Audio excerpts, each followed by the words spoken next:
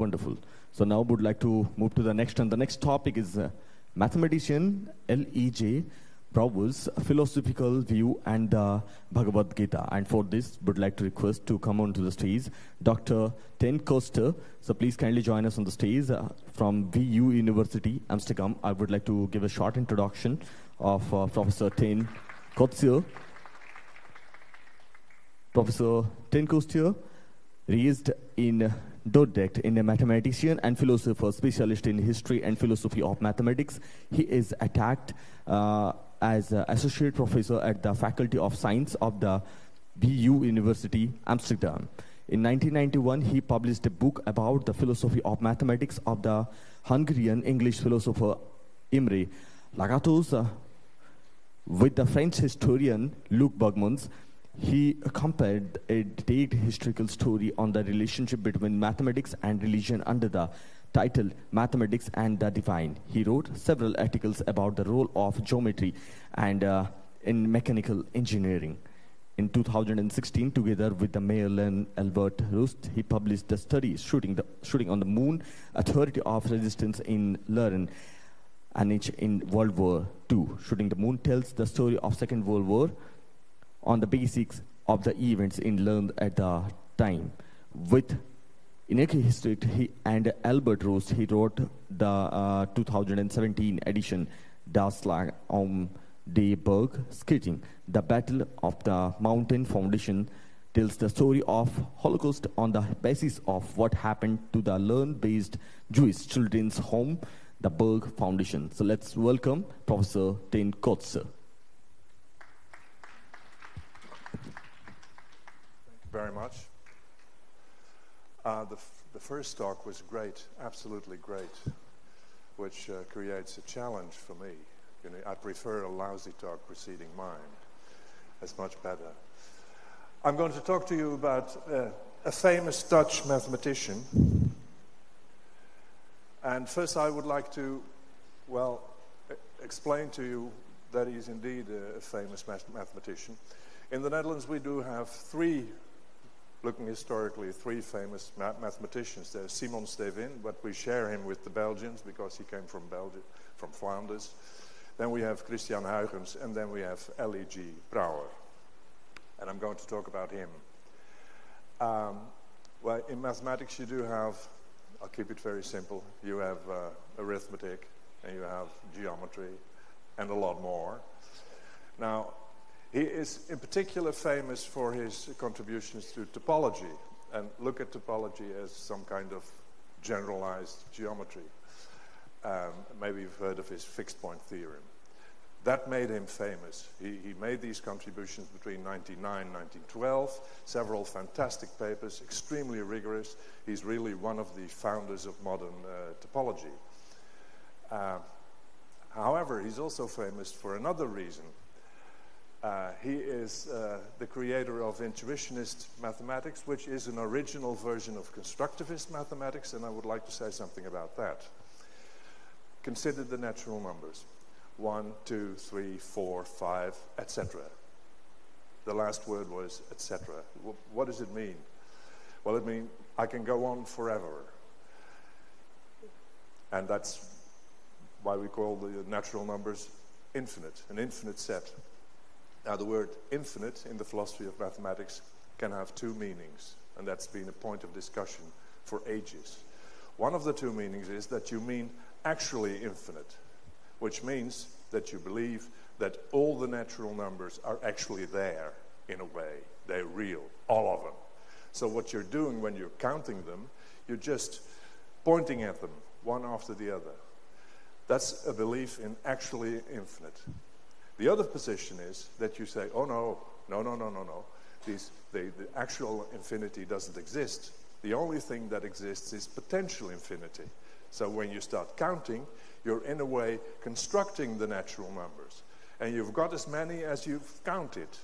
And then there are tricks to speed the counting up, 10 to the power 10, etc., formal tricks, etc. But what you've got is always finite, but it's unfinished. You can always go on. But the actual infinity doesn't exist. That's what the believers in potential infinity say. Now, the believers in potential infinity are the constructivists. And the others are, well, I'm a Platonist myself, I believe in actual infinity, but Brouwer didn't. He was a constructivist. And the funny thing is that for centuries and for millennia, there was this discussion now and then between the two sides. And as for the mathematics, it didn't really matter. They did the same kind of mathematics. Aristotle didn't believe in actual infinity, just potential infinity. And Plato possibly believed in actual infinity. I think he would have believed in it, considering his views. But as for the mathematics, there was no difference of opinion. Now, Brouwer is really the first who realized that if you reject actual infinity and just accept potential infinity, your mathematics changes. And that's actually, from my point of view, his main contribution. And he developed his own version of constructivist mathematics in which a considerable part of traditional mathematics is lost. That led to a conflict, famous conflict between him and David Hilbert, etc. But I won't elaborate on that because I've only got 30 minutes till, or 27, till this terrible guy with a bell will intervene. So that's Brouwer. And what am I going to tell you about Brouwer? Well, this is what I just told you. I will sketch his philosophical views because he was not just a mathematician, he was also a philosopher. In a way, a peculiar kind of philosopher, but definitely a philosopher. And I will sketch you the development of his philosophical views and their relation with his mathematics. Now, as a 17-year-old boy, in 1898, he wrote, and in the Remonstrant Church, he read a profession of faith. He did not accept the profession of faith that was used in the Reformed Church to which his parents belonged, because he was a man who had very firm ideas coming out of himself. And he stuck to those ideas. So he wanted to write his own profession of faith, one he did believe in, not the one others had written down. It's a very interesting piece of text. I'll read you some parts of it. What is the foundation of my trust in God? And then he says, for the only truth to me is my own ego of this moment, surrounded by a host of images in which the ego believes and which causes ego to live. So there's the ego, his ego, and there are the images. And he says, my life of this moment is my conviction of my ego and my belief in my images. This is directly bound up with the belief in that which is the origin of my ego and which gives me my images, which is therefore independent of me, something that, like me, myself, is alive, and which is higher than me, that something is God. So there's the ego, there are the images, but they must have a basis, they must have an origin, and that's God. And Brouwer believes in that God. This view includes my immortality, or rather, it excludes mortality, for time as well as space are part of my images, of which my ego is completely independent. The images given to me contain in themselves, among other things, also the possibility of the existence of other egos. The possibility of the existence of other egos with their own images, but these are not real. They are part of my images and therefore of me. My images are my life. It follows that in the world surrounding me and part of me, I'm struck by its loathsomeness and that I want to remove this also from the human world. I can hardly call this love of my neighbor, for I don't care twopence for most people. Hardly anywhere in human society do I recognize my own thoughts and inner life. The human specters around me are the ugliest part of my world of images. This heavy stuff, 17-year-old. And he never changed his mind, I would argue, basically. In 1898, Brouwer was what I call an epistemological solipsist who found only truth in his own mind. But he was also an ontological solipsist, which denied the existence of other minds, other than as suggested in the image, as the images in his mind. Now, an ontological solipsist is in an uncomfortable position, because he basically degrades all other human beings to images. However, he is in this world, he participates in this world, he gives lectures, he becomes a professor, he proves theorems which others admire, etc. Yet, these other human beings he interacts with are only images, and most of them are ugly. This is an uncomfortable position. I was looking for images, so I found this one. Excuse me, miss, you've just disproved solipsism. There's no way my mind alone could have created something as beautiful as you. Well, I couldn't find precisely what I needed, but it's sort of an illustration of this uncomfortable, well, it's easy to make it ridiculous, of course, solipsism. But Brouwer was a very serious man, and a solipsist, epistemological, ontological. Yeah. Then he goes to study at university. He studies mathematics and natural science. You study them together, but he concentrated on mathematics. And he read a lot. And at a certain moment, he was asked to give a series of lectures. They were published in 1905. And they were given at what's now a technological university in the Netherlands at Delft. And so he worked on these lectures, and basically he elaborated on his profession of faith. Again, a somewhat peculiar text, but very serious. And Van Sticht, one of the biographers of Brouwer, wrote, he was listening to the voice of his consciousness, studying the works of the wise, who in their search for knowledge did not rely on their intellect, but trusted their inner experience. The medieval mystics Jacob Böhme and Meister Eckhart, and the Bhagavad Gita. So, listening to the inner experience, that's very fundamental in Brouwer. He was born as a man who wanted certainty, he wanted absolute truth. Where did he find absolute truth? Only in his own mind. Well, Life, Art and Mysticism was published, but he read the Bhagavad Gita. My image of the situation is the following. There is this, he's 20, 21, 22 years old, and he's reading these philosophers. His view is the view in the profession of faith, and then he runs into the Bhagavad Gita. This is for the non-Indians. You all know this. But you must imagine Brouwer. He meets the Bhagavad Gita, and what does he meet? Well, he meets a beautiful story, even an exciting story. There is this famous bowman, this famous archer, Arjuna, and he has a coachman, a driver of his chariot, and there's about to start a war, an enormous war between huge armies. And the chariot is standing in between the armies. And Arjuna, who's a very important man, he actually doesn't want to fight, because the leaders of the armies are related, and many people will die. There will be lots and lots of suffering, and it's the driver of the chariot is Krishna himself. And the Bhagavad Gita contains the conversation of the two.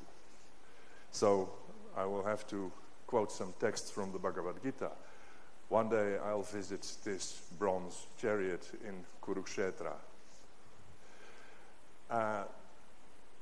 Lord Krishna tells Arjuna what life is all about. So this is what the young Brouwer is reading. And think of a man who believes this profession of faith. O scion of Bharata, that's Arjuna, O conqueror of the foe, all living entities are born into delusion, overcome by the dualities of desire and hate. There are the images and the ugliness of the world. There is, however, a way out. Gradually, step by step, with full conviction, one should become situated in trance by means of intelligence, sustained by full conviction, and thus the mind should be fixed on the self alone and should think of nothing else. There's the ego from the profession of faith. undoubtedly will have appreciated the text. And it's indeed easy to identify Krishna with the God in the profession of faith. I am the source of all spiritual and material worlds. Everything emanates from me. The wise who perfectly know this engage in my devotional service and worship me with all their hearts. I am the supersoul, O Arjuna, seated in the hearts of all living entities. I am the beginning, the middle, and the end of all things. Oh, wait. Go back. So my conviction is that the Bhagavad Gita confirmed the views that Brouwer deeply felt. And they corrected his ontological solipsism, because the Bhagavad Gita is not an ontologically solipsistic text. But it also complemented his views, the possibility of liberation, and a clear vision of how one can live a liberated life. That was a problem for Brouwer. All these ugly people, what should I do? Why should I live? How should I live my life? A bit like Arjuna, but differently. But Brouwer added, of course, new elements. Specific attention for the role of science and technology and language. Now, this is a list of the chapters in the Bhagavad in Life, Art and Mysticism, as the booklet that he published in 1905 on the basis of these lectures is called. The first chapter is called The Sad World. The second chapter is called Introspection, The Fall Through the Intellect, The Reconciliation, Language, Immanent Truth, Transcendent Truth, The Liberated Life, Economics. For a very long time, this booklet led a peculiar existence because the collected works of Brouwer were published, but this is not part of it. One of the editors, Heiting, he said, no, we're not going to include that strange booklet. And indeed, it's a strange booklet, but in order to understand Brouwer, you have to read it. So let me go quickly, I won't take too much time, go through the text. This is Brouwer's view of the world. Life of mankind as a whole, from chapter 1, is an arrogant tearing up and devouring of its nest on this pure earth, messing up its mothering growth, gnawing and mutilating her, and making her rich creative power sterile until all life has been swallowed up and the human cancer has withered on the barren planet. The sickness of mind which has caused this and which has turned men into madmen, they call understanding the world. Climate change, plastic, you name it. He would have said, yeah, see, I was talking about it in 1905 already. But his view of technology and science is negative. And he addresses the reader in chapter 2. Having contemplated the sadness of this world, look into yourself. Within you there is consciousness. And then he talks about meditation. In chapter 3, he identifies the culprit. That's the intellect that causes the downfall. In his life of lust and desire, the intellect renders man the devilish service of linking two images of the imaginations as means and end. Once in the grip of desire for one thing, he's made to strive after another as a means to that end. The act aimed at the means, however, always overshoots the mark. Man's blinkered view prevents him from recognizing the sometimes very detrimental effect of such action. So you want to go there, you need something to go there, you try to get what you need, but that's already deviating a little bit from the goal. In order to get to this need, to these means, you need other means, and his idea is that you might wind up going in the opposite direction. You want the good, and you're heading towards evil. And that's what's happening according to Brouwer. This is simple analysis. Analysis indeed. Then the fourth chapter is about life after one realizes the corruptness of the world. You look on this life as the direction of your duty, and you live it as directed from within the self. In other words, you recognize that all these earthly bonds remain your inevitable karma until God releases you. No new desires will be able to deflect you from your path, and you will not wantonly increase the burden of your karma. I see here Arjuna doing what has to be done. And the same idea is present in this text. Brouwer had a very negative view on language. That's related to his inclination towards solipsism, and particularly his epistemological solipsism. He viewed language as a very, very imperfect means to reach the mind of someone else. Actually, he felt that that is impossible. And mathematics, of course, could not be based, we'll get to that, on language, on something as imperfect as that. Well, of course, philosophers and metaphysicians, they're fond of language, they do all kinds of things with this, but this is not Brouwer's ideal world. And in the end, he answers the question of possibility of true communication with no. Then there is a chapter on immanent truth. He discusses art. Art, which is real truth, belies common sense, causality, and science everywhere. It sees the avenging of fate in everyone's life, how the illusion, the hope, and the trust in the stability of this world is turned into misery. He views the right kind of art as positive, because it reveals the situation we're in. And then he starts quoting the Bhagavad Gita. The truth, he calls it transcendent truth, that is the truth that guides a man to a life free from the shackles of fear and desire. And then he quotes the Bhagavad Gita. One who works in devotion, who is a pure soul, and who controls his mind and senses, is dear to everyone, and everyone is dear to him. Though always working, such a man is never entangled. That is the idea. You're aware of the situation you're in,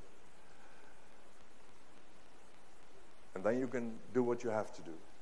A person in the divine consciousness, although engaged in seeing, hearing, touching, smelling, eating, moving about, sleeping and breathing, always knows within himself that he actually does nothing at all. Because while speaking, evacuating, receiving, or opening or closing his eyes, he always knows that only the material senses are engaged with their objects, and that he is aloof from them. There's Brouwer's ego from the beginning, and an explanation of this world of images. Well, now we get to mathematics. The profession of faith and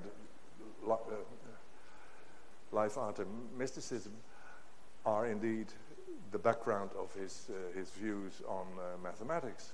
Well, he did not only read the Bhagavad Gita, he also read Western philosophers, and my personal idea is that he in particular read Schopenhauer, also a German idealistic philosopher, also one who was interested in Vedic texts in the Bhagavad Gita. Maybe he got to the Bhagavad Gita via Schopenhauer, but in these German idealists, they have the idea that reality is, to a large extent, a construction of the human mind. Space and time, in particular, are constructed by the human mind. That idea returns in the case of Brouwer. However, at the time of Kant, there was no non-Euclidean geometry. There was only one geometry, the theory of the space, the one and only space. And then in the 19th century, as we've seen yesterday, non-Euclidean geometries were discovered. So Brouwer could not simply take the ideas of Kant and Schopenhauer. He had to adjust them, and he realized, and that's actually a simplification, he realized that all he needed was time. And his conclusion was that when the human mind constructs our experience of reality, the primordial intuition of time plays the crucial role. There is a moment, there is a second moment at which we still remember the moment before it. Henk Barendrecht referred to this yesterday. This is very fundamental. It's actually the beginning of not only pure mathematics, but also of how we view reality. Causality is based on it. Something's happening is always followed by something else. So there is the beginning of a natural law in nature. So his idea is that causality and space can both be understood starting from this fundamental intuition of time, and starting from this intuition, all of mathematics can be introspectively constructed. The natural numbers, the continuum, the geometries, etc. So for Brouwer, mathematics is introspective mental construction. And it has its basis in his philosophical views.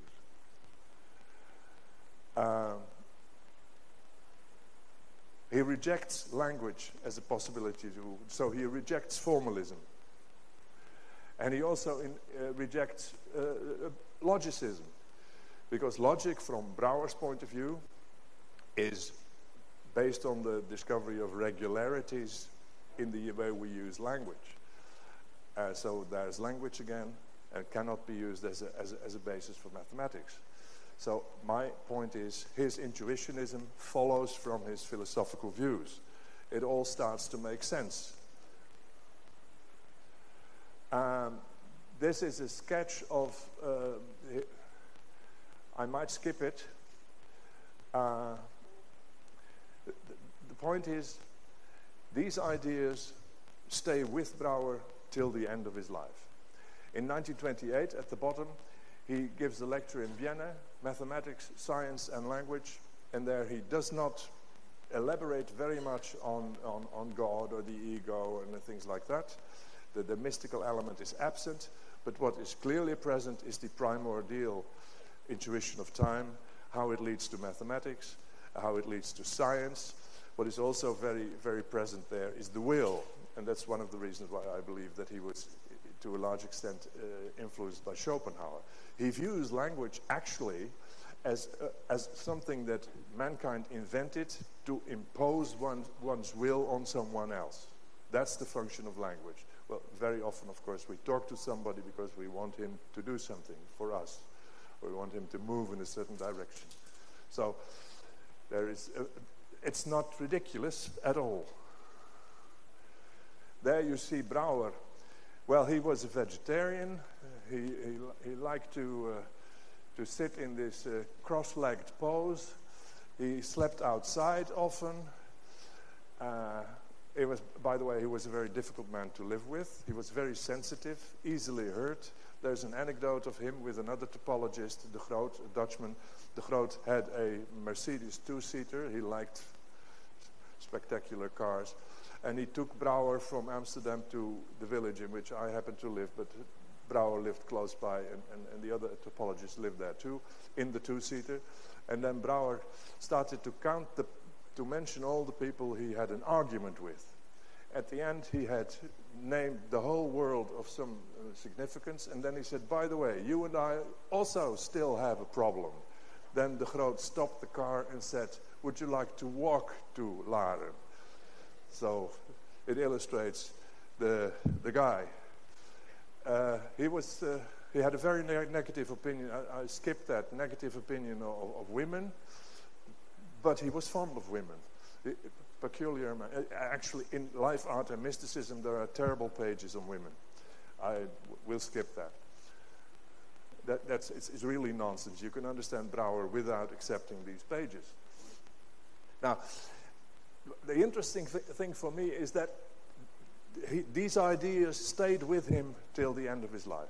Because in 1948, at the International Congress of Philosophy, there were many famous philosophers.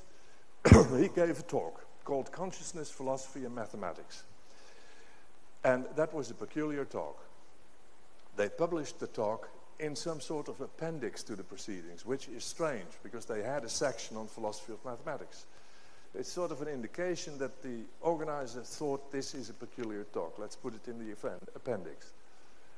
Here, that is Brouwer lecturing, dressed in white. The first sentence. First of all, an account should be rendered of the phases consciousness had to pass through in its transition from its deepest home to the exterior world in which we cooperate and seek mutual understanding. This account does not imply mutual understanding, and in some way may remain a soliloquy. The same can be said of some other parts of the lecture too. So this is Brouwer talking to himself, knowing that they won't understand him, because communication is actually quite a complicated thing, and possibly even impossible. How does he continue? Consciousness in its deepest home, seems to oscillate slowly, willlessly and reversibly between stillness and sensation. The initial phenomenon is a move of time. By a move of time, a present sensation gives way to another present sensation in such a way that consciousness retains the former as a past sensation, and moreover, through this distinction between present and past, recedes from both and from stillness and becomes mind. There is this element of time again as the initial element. Once the consciousness has become mind, it creates causal sequences. Some iterative complexes of sensations get estranged from the subject. This leads to the exterior world for the subject, and then follow the mathematical acts which we use when we use the causal sequences to change the world. Finally, by means of language, we transfer our will from individual to individual. So, in a very condensed way, he again told what he believed. Of course, I do not really understand how I sort of have an understanding, but I do not really understand how he viewed this construction of reality by the human mind. Of course, the human mind and what you think has an extreme influence on how you experience the world. But completely as a construction by the human mind, I find that a strange thing to accept. But this is what Brouwer thought about it. Come on. Oh yeah, on solipsism. That's still the 1948 lecture. In default of the plurality of mind, there is no exchange of thought either. Thoughts are inseparably bound up with the subject. And by so-called exchange of thought with another being, the subject only touches the outer wall of the automaton. This can hardly be called mutual understanding. Only through the sensation of other's soul, sometimes a deeper approach is experienced. And when wisdom revealed the beauty of this sensation, find expression in the antiphony of words exchanged, then there may be mutual understanding. Apart from the soul, every expose on the sense and the essence of life is a soliloquy. This is his English. It was a lecture in English. And then Brouwer returns to the question whether we meet wisdom and truth in the transition from pure consciousness to the world as we experience it now. While discussing wisdom, he quotes the Bhagavad Gita.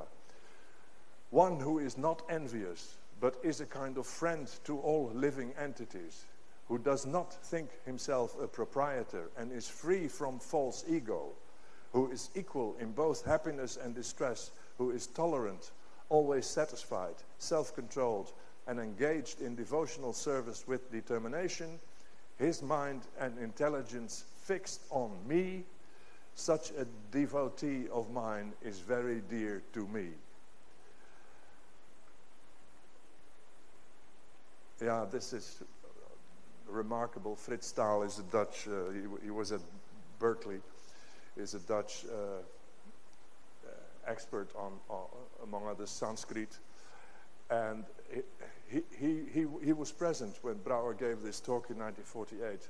And he wrote later, Brouwer included in his talk a long quotation from the Bhagavad Gita, torn out of its natural context and placed in a new and totally unintelligible environment. He had been warned at the beginning of the lecture when Brouwer said that his talk might become a soliloquy, of course. My conclusion, Brouwer was a brilliant mind in search of beauty, mutual understanding, wisdom and truth, while locked up in a confusing, messy and often ugly universe. By the way, he definitely saw his mathematics. He was not interested in the applications. He saw his mathematics as a form of art. That's how he could do it within his view of the world. He tried to understand la condition humaine, the human condition, and he found the answers in the solipsistic mix of Schopenhauerian philosophy and mystical religious thought.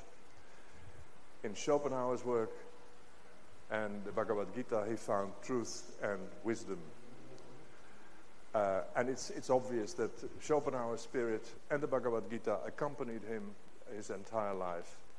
They say about Schopenhauer that he had a copy of the Bhagavad Gita on the table next to his bed. Well, maybe Brouwer had a copy there too. I'm not sure, but it's quite possible. He found truth and beauty in his mathematics, which consisted for him of introspective constructions. Later, of course, intuitionism was phrased in language, intuitionistic logic exists, etc. That's not really Brouwer's intuitionistic mathematics, but he liked fame. He was, after all, a human being too, so he will have liked it, I guess. As for, mutual understanding, that remained a problem for him during his entire life. I guess this is the end. Yes, I thank you very much. And the guy with the bell didn't show up. Thank you so much, sir. If anyone having any question, then they can raise their hands up and they can ask. Any questions? You don't have to ask any questions. Yes, the microphone.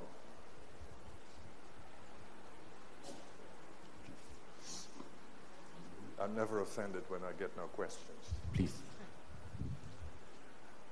More than the question, it's a compliment actually I want to give. Thank you very, very much, Professor Koetsier, for a wonderful lecture and for bringing a good understanding of Brouwer's work over his lifetime. That how through mathematics he initially found it's a bit incomplete in the sense that he was not able to see beyond introspection. And for mutual understanding, he didn't have a proper solution through mathematics. That's true. And then that's when he went and approached a different philosophical path. And through Bhagavad Gita, he found the complete understanding. And that's how he laid his life for the, till time he lived. So it's very good because, this is the, you brought a big, I would say, connection between the mathematics and reality, which is the theme of the talk, of the seminar. So I really want to compliment. But I also wanted to ask you whether Brouwer, in his work, ever realized God? Did he understand the origin of life, from how the life came? Because you touched upon karma, so did he find some realization from his work about what karma is about and how it works and how it acts? So if you have some idea about that, you may just share that. No. He uses the word karma repeatedly, but he never defines it. And the context is always that there is inevitability. You have to accept the situation you're in. But he doesn't elaborate on it at all. So, sorry. Okay. Thanks a lot once again. Well, thank you for the compliment. Thank you very much, sir, for the wonderful question and compliments. Anyone else want to raise and ask, please? Yeah.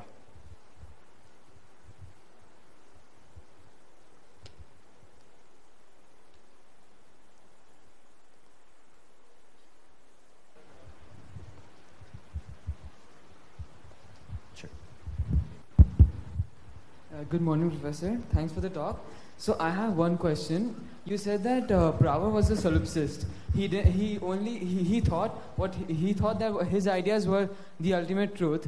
Then why did he go on to read other German philosophers' work and implement them in his own theories?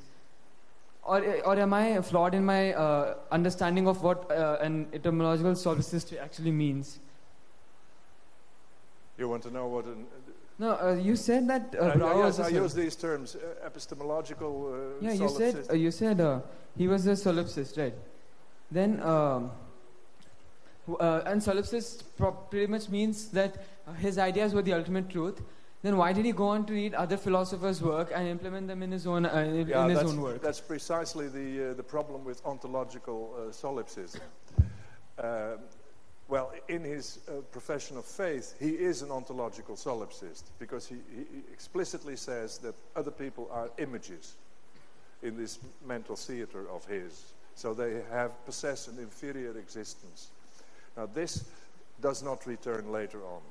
And although he never explicitly, but he didn't like to change his mind actually, but he never explicitly said so, it's very obvious that he rejected later this ontological solipsism. I have no other explanation for what he wrote and his behavior. Because, of course, the question you're posing is absolutely correct for an ontological solipsist. Why would he engage in this communication? The whole of reality becomes an absurd event in which you are participating. Why would you? No, his positive opinion about the Bhagavad Gita and everything else he says with respect to his ideas about mathematics, etc., they show to me that he rejected ontological solipsism in the course of time. Thank you, sir. Thank you so much. Yes.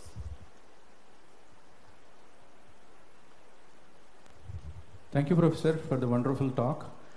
Frankly speaking, this is one talk where we were connected to the talk because mathematics was totally ruling in the first two lectures.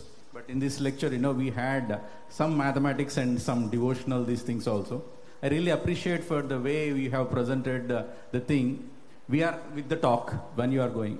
I want to go for the one question what I had. In the conclusions, you have mentioned that this person is, you go to conclusions, he said that he is intuition constructionism. Yes. Yeah. Then in the last sentence you have mentioned that it created some problems for him. Would you repeat that sentence? It has led to some types of problems for whatever person you are speaking. But with Hilbert, you mean? Yeah. Yes. Why, after having such a knowledge of Bhagavad Gita, when he is able to understand the principles of these great scriptures, when he has good amount of intuition, constructionism, whenever we have constructions, it leads to positive things. Why it has led to some type of problems for this person? You want me to explain the conflict between Brouwer and Hilbert? Yes. Well, Brouwer had become very famous with his topological theorems. And actually, they are not strictly constructivist. And Brouwer knew it, but he figured that he later, in some later phase, would be able to give acceptable constructivist proofs. That's what he thought. Some have said that he was a little bit of an opportunist, that he wanted to become famous in the way that the world would accept. Well, everybody is, from my point of view, sometimes a little bit of an opportunist, so that's, for me, that's okay. But nevertheless, he was aware of the fact that his topological proofs were not acceptable, strictly speaking, from his own point of view. And then when he had become famous, he had a perfect relation with Hilbert in Göttingen. And Hilbert was the king of mathematics at the time. After the death of Poincaré, it was Hilbert who was the king, sitting on his throne in Göttingen in Germany. And Brouwer became editor of the Mathematician L. That was the journal for mathematics, which was led by Hilbert.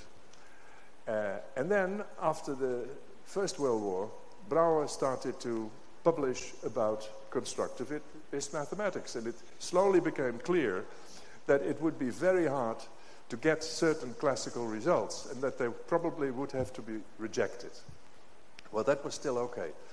But then other mathematicians, like Hermann Weyl, for example, started saying that they liked Brouwer's ideas, and Hilbert considered Brouwer at a certain moment as a danger for traditional classical mathematics.